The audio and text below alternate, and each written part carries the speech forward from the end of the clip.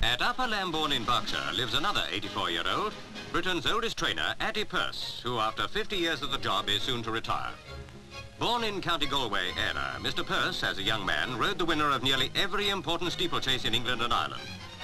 In 1903, he became a trainer, and the initials HSP, standing for Henry Seymour Persse, have been a mark to be respected ever since that time.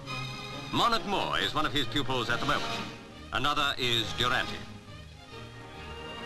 A painting of Bachelor's Double is among the many souvenirs decorating Mr. Perse's study. But of all the many hundred winners that have passed through his hands, one horse, the Tetrarch, was outstanding. This magnificent creature was unbeaten in the 7 races he ran as a 2-year-old in 1913. The only jockey who rode him was the great little Steve Donahue. Vinegar Hill, winner of the Military Gold Cup in 1911, is another memory for Atty Persse. Although he's giving up training, Atty will stay in the racing game, for as soon as he retires, he intends to buy some thoroughbreds of his own.